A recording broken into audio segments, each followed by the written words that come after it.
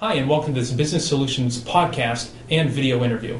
I'm Jim Roddy, the president of Jameson Publishing and Business Solutions Magazine. Thank you for joining us today.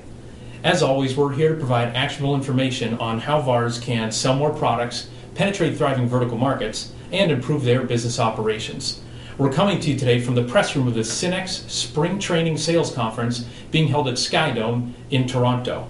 Our guest today to talk with us is Steve Bergeron. Steve is the president of PrehKeyTec, a manufacturer of custom and semi-custom keyboards. Steve, always nice to see you. Good to see you again, Jim. So Steve, first thing we want to talk about is the economy's been down this year, and so VARs are looking for new growth opportunities. Okay. Which vertical markets do you think are the most promising? Right now, the new VARs that we're coming in contact with are focused on mainly three verticals. Banking, which has been an established channel for us for the last several years, but most notably coming into us from the government and medical sectors. Got it. And so why do you think those ones are the biggest? Right now, those three sectors, though there's a little bit of concern today within the banking sector, but they seem to have the most money, and they also lend themselves really to the more sophisticated integrator looking for value-added reselling and a more of a combined group solution. So you're bringing in hardware, software, on-site services, things like that, and that typically lends itself to AR products specifically and a higher class of reseller. Got it. And so can you talk about some of the challenges getting into those markets? Specifically, the government market isn't the easiest nut to crack. That's an understatement, Jim, for sure. It really comes down to many of the we saw this in the early stages of the retail market going into pieces and parts and into open systems. First off, you have to find qualified and good ISVs that have a solution that you're comfortable selling. So you need to go out and do your homework on the ISV. Does it have good software? Is it tailored to the expertise that you want to go in? Is it medical? Is it office based? Is it prescription based? Is it POS based? Is it pharmacy based? So no different than in many of the other areas. There's very specified or specific vertical expertise needed from there. Within government, do I need to be GSA certified? How am I going to find my leads? There's websites out there. There's search engines that will tell you when a government bid gets posted, so on and so forth. The biggest challenge is going to be once you find it, the process selling into government is laborious. Everything we read in the paper is really true. We've been involved in a couple of bids now for over 18 months, and we're still in the bid stage. They've been posted. 18 months. 18 months. So that's really in the tier one retail, we see that as a pretty standard, but even now in government, you're getting into the longer and longer bid cycles. Now there are some short bid cycles, but they're usually not for the big home runs, so to speak.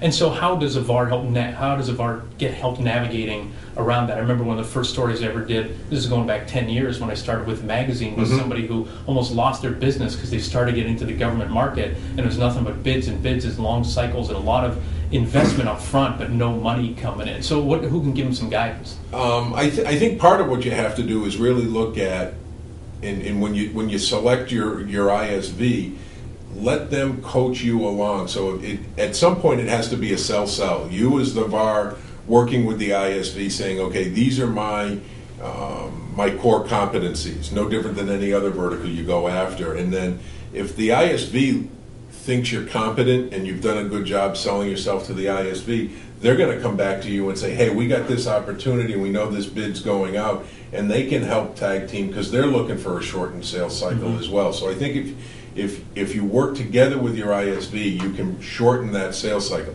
Some of the bids, though, it comes down to know who and what your core competencies are.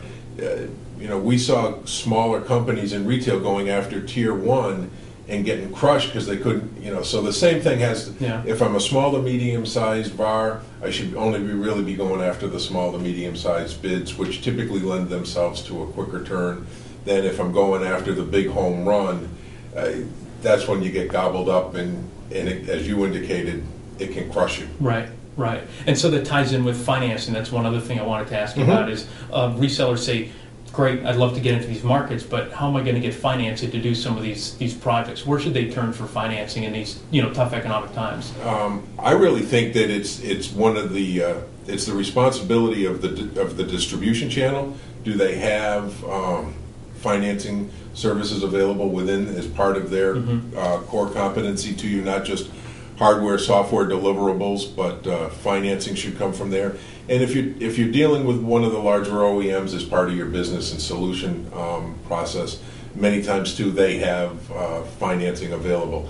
With respect to peripheral companies such as and some of the other folks I know you're interviewing today, I really don't think it falls into our lap because we're just one small piece of that puzzle when you're trying to go out and deliver the solution. Got it. And one thing is distributors are always willing to help out. A lot of them we're talking about, geez, I wish the resellers would come to us more. There's so many other services that we offer. Absolutely. I've spent the last couple of weeks, 3 weeks I guess, running around visiting a lot of, having the quarterly business review, and one of the top conversations we've had with all of our distributors, and I know it's true with Synnex since we're here today, but finance is one of the wings of their offering to their vertical space. So I certainly would ask anybody about that as you go forward, because it would be a great solution.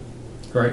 Well, that's all the time we have for today. Hopefully our discussion has given you some actionable information that you can apply to your business, either some vertical markets you can start exploring to get into, or maybe some additional financing options to get into those vertical markets. Before we go, I want to give thanks again to Steve Bergeron from PrehKeyTec for joining us. Thank you, Steve. Always a pleasure, Jim. And thank you to Synnex for inviting us to their conference here today in Toronto.